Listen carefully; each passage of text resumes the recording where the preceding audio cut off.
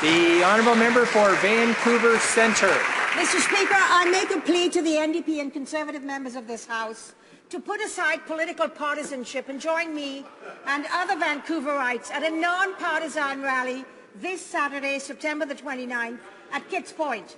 For the sake of our constituents' safety, we must ask this government to rescind its decision to close the Kitsilano Coast Guard base.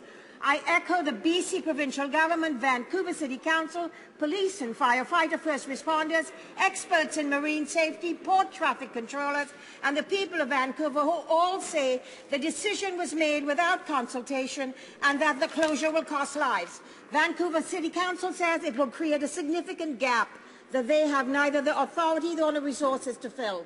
Thousands of Vancouverites signed petitions to the government to rescind the closure. I ask this House to put aside politics and go to bat for their safety. The honourable member for